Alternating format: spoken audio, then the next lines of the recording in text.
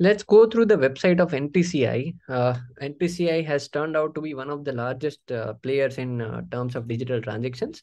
So if you go to the landing page, we'll be able to see the products that are being given by NPCI. So one of the most famous product is UPI, which we call it as Beam UPI, and it has 376 banks live as of today. Also, we have IMPS, NSCH, AEPS, Bharat Bill Pay, RuPay, and NFS. All these are very, very uniquely designed products and meant for catering specific category of people. So let's open UPI. When you click on UPI, we will be able to see the number of transactions processed by UPI. So in November, UPI processed 11.9 lakh crores worth of transactions. And if you click on live members list, all the banks, all the 376 members, the list is available. So NPCI processes the payments. It acts as a pipe for connecting all these banks. And right now, there are cooperative bank as well. Those are connected. And so this is UPI. Also, interestingly, you can see the third-party apps, like which all apps. The third-party apps are the apps which may not have the banking license. They are called as TPAP, but they are connected with a bank. So if you see Amazon Pay, and the one of the largest third-party app is Phone Pay, and next is the Google Pay. So they have connections with the underlying bank. So for example, if the UPI handle is @AXL, so PhonePe collaborates with Axis Bank to issue that handle. And also we can see the total number of transactions processed. So let's examine how many transactions are being processed by different apps. So that comes under UPI ecosystem statistics.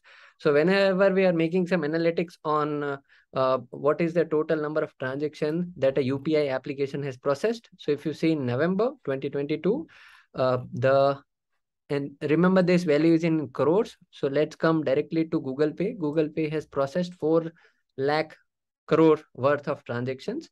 And the first one in the list would be PhonePe, which has processed 5.9 lakh crores worth of transaction in last 1 month. Paytm Payments Bank, 1 lakh crores. So this is the overall scale of the UPI apps. And we also have the top performing bank in terms of availability, and top 15 PSPs. Like PSPs are typically banks, and so this is the UPI. If you go on top, what we do, all the products that are given by NPCI will be available here. So just now we saw UPI. Next is the one of the largest product is IMPS. So IMPS, it's 24/7 transfer facility that is given, interbank transfer facility. And again, it's the structure is same. You can see the total volume of transaction, and who are the members who are linked with IMPS, all the different banks. So this is IMPS. Next is, if we see AEPS, AEPS is again an innovative product, that is Aadhaar enabled payment system.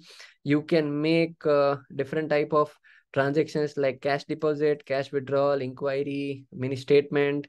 So this is Aadhaar enabled payment system. Again, all the circulars and the live members list can be seen from here, who is giving what type of services. There is a card network that is called as NFS. So NFS is a network of ATM.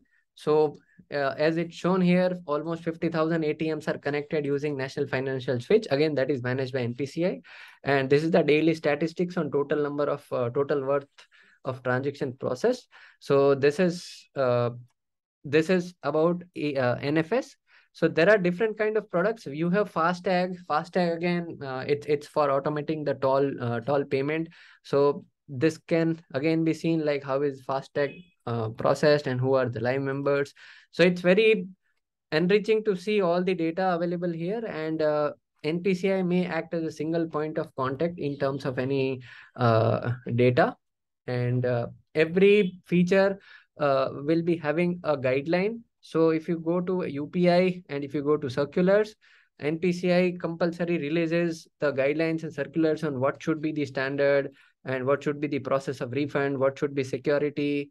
So you can find the guidelines here, and all the ecosystem partners, they need to comply with this guideline. So year wise guidelines are available, and NPCI ensures that these guidelines are followed.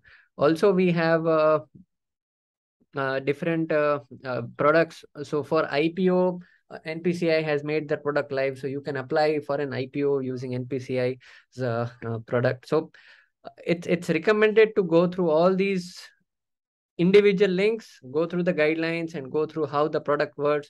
There are product booklets wherein you can see the full documentation, technical architecture on how the application or how these different products function. So yes, this is about NPCI's website.